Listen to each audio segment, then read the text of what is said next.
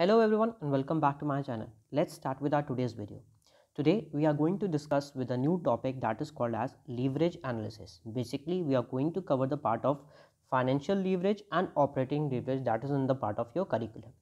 Before starting with the actual concept, we must know what a lever is. अगर हमें leverage analysis पढ़ना है तो हमें एक बेसिक सा साइंस का एक कॉन्सेप्ट थोड़ा सा पढ़ना पड़ेगा ताकि हम इस पॉइंट को ज़्यादा अच्छे से क्लियरली समझ पाएँ. लेट अस से अगर हम बात करते हैं, अगर आप लोग ने एक सी सॉ देखा होगा तो आपका सी सॉ कुछ इस तरीके से होता है. ठीक, अगर आपने पास यहाँ पे कोई पर्टिकुलर वेट है, लेट अस से कि हम मानते हैं कि 10 kg का है, तो आपको इस साइड भी 10 kg का एफर्ट पुटअप करना पड़ेगा just to in order to lift this wait. ठीक, बट अगर हम इस लीवरेज को ज़्यादा अच्छे से यूज़ करें तो हम क्या करेंगे, हम कोशिश का वेट ज़्यादा होगा, हम क्या करेंगे, ये जो हमारा बेसिक सेंटर वाला पॉइंट है उसको हम थोड़ा आगे शिफ्ट कर देंगे. और ऐसे केस में क्या होगा कि हमारी जो एफर्ट्स लगेगी वो क्या होगी, कम होगी, लेकिन हम उसे आउटपुट क्या दे पाएंगे, ज़्यादा. लेटर से कि हम ये 20 kg है, उसी कम मेहनत में हम क्या कर पाएंगे, ज़्यादा वेट को क्या कर पाएंगे, पुल कर पाएंगे या उसे उठा पाएंगे. तो ये चीज़ क्या होता है, लेवरेज होता है. इसी को हम कहते हैं लेवरेज, कि आपके पास लेवरेज कितना है, आप कितना ज़्यादा रिस्क बियर कर सकते हो, कितने बड़े लेवल पे खेल सकते हो. इसी को हम लोग क्या कहते हैं, लीवरेज कहते हैं. अगर इसी को टर्म्स में हम बात करें यहाँ पे, तो आप ये देख सकते हो, लीवर इज एन इंड्यूसिंग और compiling force. Leverage is the action of a lever or the mechanical advantage gained by it. It also means the effectiveness. That means company के पास कितनी ज़्यादा इफेक्टिवनेस है कि वो एक पर्टिकुलर अपॉर्चुनिटी को grasps कर पाएगी, क्या वो कितने लेवल का बर्डन बियर कर पाएगी, कितना सेल्स वो कर पाएगी, कितनी फिक्स कॉस्ट बियर कर पाएगी, ये या फिर हम कह सकते हैं कि कितना वो इंटरेस्ट बियर कर पाएगी. ये सारी चीज़ें अगर हम उसके बाद में बात करते हैं तो वो क्या बन जाता है, leverage analysis. Basically we talk about in the financial management की लैंग्वेज अगर हम बात कर रहे हैं, the use of depth capital in the financing the total assets is consider लेवर. यानी कि जितना भी पैसा हम मार्केट्स उठाते हैं अपने एसेट्स को परचेज करने के लिए, तो उस पर जो इंटरेस्ट का पेमेंट होता है वो हमारा क्या बन जाता है, लीवर हो जाता है. Similarly, the fixed cost, if these are related to the functions of assets acquisition, may also be considered as leverage. यानी कि हम फिक्स कॉस्ट को भी हम क्या कहते हैं, लीवर कह सकते हैं. और हमारे पास जो डेप्थ लेते हैं मार्केट से, जो लोन लेते हैं उन एसेट्स को एक्वायर करने के लिए, वो भी क्या बन जाता है, हमारा लीवर की कैटेगरी में आता है. The access of depth capital और the fix assets creates risk. अगर आपके पास डेप्थ ज़्यादा होगा, एसेट ज़्यादा होगा, तो रिस्क तो ज़्यादा होगा, ये तो फैक्ट है. लेकिन रिस्क ज़्यादा होगा तो गेन भी तो ज़्यादा होगा, ये आपको समझना पड़ेगा. डेप्थ ज़्यादा होने के मतलब ये है कि आपने अपना पैसा कम लगाया है, आपने मार्केट से पैसा बोरो करके इन्वेस्ट किया है, तो आपके पास लीवरेज ज़्यादा है. आप अब से अकॉर्डिंगली यूज़ क्या कर सकते हो, ज़्यादा कर सकते हो, ज़्यादा रिस्क क्या यूज़ कर सकते हो. The higher proportion of fix cost in total assets increases the business risk because the burden of fixed costs is increased. Similarly, the higher proportion of debt capital in the total capital increases the financial risk due to increase in burden of interest payment. तो यानी दोनों ही aspect, अगर हमारा assets ज़्यादा है तो भी हमें एक रिस्क फैक्टर रहता ही रहता है, और अगर हम जब बात करते हैं कि हमारे पास इंटरेस्ट पेमेंट ज़्यादा है तो भी रिस्क फैक्टर होता ही होता है.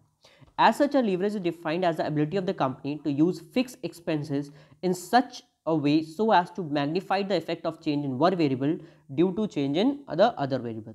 इसको आप देख सकते हो, प्रोफेसर एस.सी. कुचैल ने डिफाइन किया है, लीवरेज में be defined as meeting a fix cost और paying a fix return for employing resources of funds.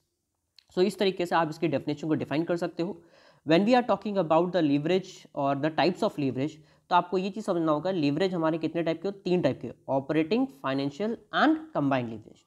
जब हम ऑपरेटिंग लीवरेज की बात करते हैं, that is basically dependent on the concept of fix cost. ये पूरी तरह किसके ऊपर डिपेंड होता है, फिक्स कॉस्ट.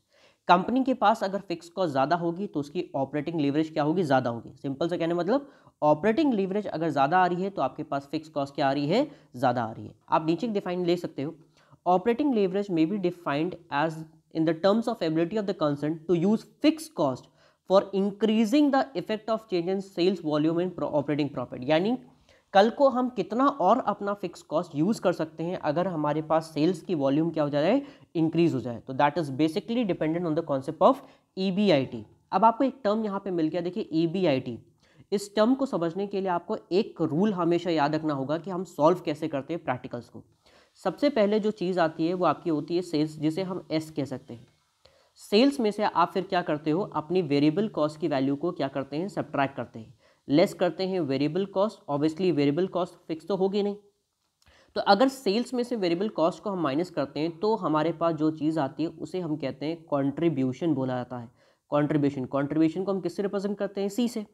कंट्रीब्यूशन के बाद हम उसमें से अपनी फिक्स कॉस्ट को अगर हम सब्ट्रैक्ट कर दें, किसको सब्ट्रैक्ट करें? फिक्स कॉस्ट को। तो सब्ट्रैक्ट करने के बाद हमारे पास क्या आता है? EBIT, earning before interest and taxes. और एट द लास्ट अगर हम अपना इंटरेस्ट पेमेंट को हम माइनस कर दें, यानी इसमें से इंटरेस्ट का माइनस कर दें, तो हमारे पास जो चीज़ आता है इसे हम लोग क्या कहते हैं? EBT कहते हैं, अर्निंग बिफोर टैक्सेस। अब आपको ये क्लियर हो जाना चाहिए कि हमारे EBIT क्या टर्म है और EBT क्या टर्म है और ये कैसे आते हैं। आपका हमेशा रूल क्या रहेगा? सेम रहेगा। मैं एक बार फिर से आपको बता देता हूँ। सबसे पहले आप क्या लोगे? सेल्स लोगे। सेल्स में से वेरिएबल कॉस्ट हम माइनस करेंगे। माइनस करने के बाद जो डिफरेंस आता है उसे हम कॉन्ट्रीब्यूशन कहते हैं। कंट्रीब्यूशन में से अगर हम अपनी फिक्स कॉस्ट को माइनस कर दें तो हमारे पास आता है EBIT, that is called as earning before interest and taxes. और जो इंटरेस्ट हमें डेब्ट के ऊपर पे करना है, आप लोग को मैंने पढ़ाया था ना कॉस्ट ऑफ कैपिटल में कि जो डिबेंचर्स के ऊपर इंटरेस्ट पे करना है वो पार्ट हमारा यहाँ से क्या हो जाता है?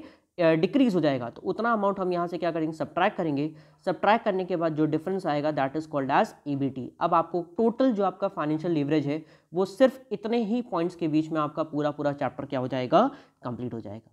So let's study further. अब हम थोड़ा सा और आगे देखते हैं। ऑपरेटिंग लीवरेज का आपका फॉर्मूला क्या हो गया? सिंपल सा फॉर्मूला होता है कंट्रीब्यूशन अपॉन EBIT। मैंने आपको बता दिया है कंट्रीब्यूशन की वैल्यू कैसे आएगी और EBIT की वैल्यू कैसे आएगी। सिर्फ आपको कंट्रीब्यूशन निकालना होगा उस पर्टिकुलर प्रैक्टिकल से और EBIT डिवाइड करेंगे and that will define the operating leverage of the company. उसी तरह अगर हम आगे की बात करते हैं डिग्री ऑफ ऑपरेटिंग लीवरेज, यानी कि आपके पास कितना परसेंटेज के फॉर्म पे सिंपली हम एक्सप्रेस कर देते हैं अपने डिग्री ऑफ ऑपरेटिंग लीवरेज को। तो इसका फॉर्मूला होता है percentage change in EBIT upon percentage change in sale that will define the degree of operating leverage। तो एक फॉर्मूला आपका ये हो गया। पहले आपको क्या पता होना चाहिए कि ऑपरेटिंग लेवरेज क्या होता है। दूसरी चीज़ आपको क्या पता होनी चाहिए? Degree of operating leverage. ये दो बातें आपको फॉर्मूले के फॉर्म पे पता होनी चाहिए। इसके बाद हम अपने नेक्स्ट फॉर्मूले पे आते हैं, यानी कि नेक्स्ट लीवरेज पे आते हैं, that is called as financial leverage. Financial leverage को हम ट्रेडिंग ऑन इक्विटी भी कहते हैं। क्यों कहा जाता है? क्योंकि इसमें जो ज़्यादातर फंड्स होते हैं वो हम किस पे ले सकते हैं? डेब्ट के बेसिस पे। आपने जो पैसा ज़्यादा ले रखा होगा डेब्ट के हिसाब से, यानी अगर किसी भी कंपनी के लिए फाइनेंशियल लीवरेज हाई है तो दैट मीन्स उसने अपनी कैपिटल स्ट्रक्चर में ज़्यादा पोर्शन क्या कर रखा है? डेब्ट का रखा है और थोड़ा पोर्शन क्या रखा है? इक्विटी पे रखा है। इसी के लिए उसको हम क्या बोलते हैं? ट्रेडिंग ऑन इक्विटी का पोर्शन बोला जाता है। इसका फॉर्मूला क्या होता है? अब आपको ये देखना पड़ेगा। देखिए मैंने यहाँ पे थोड़ा सा और डिफाइन किया हुआ है, हाईलाइट किया हुआ है। Financial leverage is related to changes in operating profit available to equity share holders on account of changes in EBIT। मतलब कितना एक्चुअल प्रॉफिट हमारे शेयर होल्डर्स को मिलेगा और वो भी चेंज कैसे आ रहा है? हमारी earnings before interest and taxes के बिहाफ पे। According to Hampton, financial leverage exist whenever a firm has डेब्ट और other source of funds that carry fixed charge.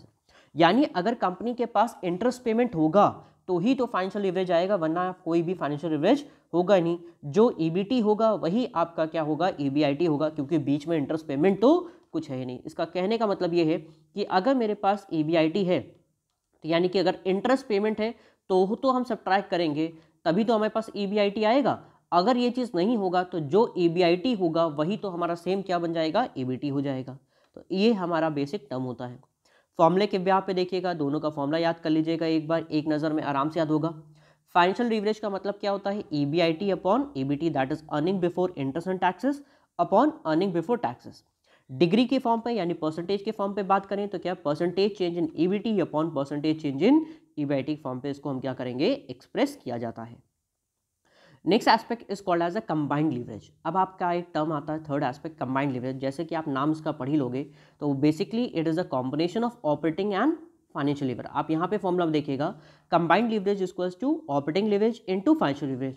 Operating leverage का फॉर्मूला क्या होता है? कॉन्ट्रीब्यूशन अपॉन EBIT, और इसका फॉर्मूला क्या था? EBIT upon EBT। तो आप देखोगे EBIT और EBIT कैंसिल हो गया, बचा क्या? Contribution upon EBIT। तो इस तरीके से हमारा फॉर्मूला किसका बन गया? कंबाइंड लीवरेज का। उसी तरह अगर डिग्री की बात करें तो सेम डिग्री का भी हमने वही रूल लगाया, कॉमन आप देखोगे क्या हो जाएगा? कैंसिल हो जाएगा। तो आपके पास फॉर्मूला क्या बचा? परसेंटेज चेंज इन EBIT और EPS, earning per share, upon percentage change in sales के ब्याह पे हम इसे क्या कर देंगे?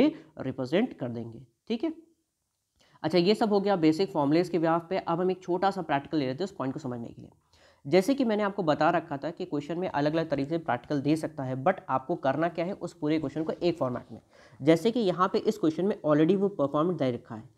सेल्स में से वेरिएबल कॉस्ट उन्होंने क्या कर दिया, सब्ट्रैक्ट कर दिए, तो आपके पास कंट्रीब्यूशन आया। कंट्रीब्यूशन में से फिक्स कॉस्ट माइनस कर दी है तो EBIT आया, और EBIT में से इंटरेस्ट पेमेंट हमने सब्ट्रैक्ट कर दिया है तो हमारे पास क्या आ गया, EBT आ गया। ध्यान कर क्या रखना है, वेरिएबल कॉस्ट माइनस किया, फिर फिक्स कॉस्ट माइनस किया, फिर इंटरेस्ट पेमेंट माइनस कर दिया। इतना करने के पास आपके पास क्या आ गया, EBT आ गया, अर्निंग बिफोर टैक्सेस आ गया। सबका फॉर्मूला पता ही है, आप प्लेस कर देगा। ऑपरेटिंग लिवरेज क्या होता है, कंट्रीब्यूशन अपॉन EBIT। तो कंट्रीब्यूशन की वैल्यू कितनी दे रखी है, 1 लाख, और EBIT वैल्यू 40,000, सॉल्व करने पे कितना आया, 2.5। फाइनेंशियल लिवरेज हमने प्लेस किया, EBIT अपॉन EBT, सॉल्व करने पे वैल्यू कितनी होगी, 1.6। और since combined leverages the product of operating and financial leverage, आप इन दोनों को मल्टीप्लाई कर दोगे तो आपका आंसर कितना आ जाएगा, 4 will be the final answer. तो आपको जो प्रैक्टिकल सॉल्व करने का वो इसी बिहाफ पे हम क्या करेंगे, प्रैक्टिकल सॉल्व करेंगे। That's all for the day. Have a good day. Thank you everyone.